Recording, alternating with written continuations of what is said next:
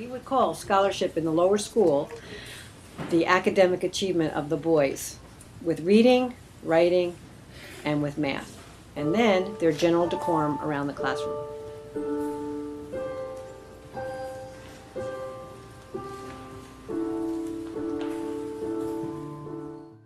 What's scholarship? Scholarship is working really hard.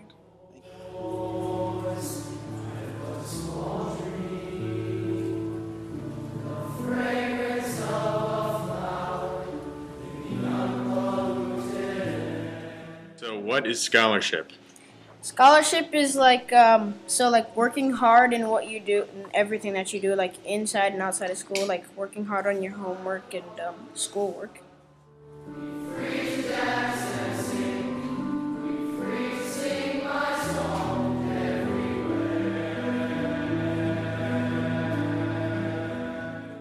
Scholarship. Scholarship. Scholarship's like the extra hours you put into your homework, the extra mile you go to get the A grade. It's not just putting in the minimal effort, it's putting in all the effort. It doesn't have to be in the classroom, it can be outside, sports, being the leader of a team. Doesn't always have to do with academics like everyone thinks.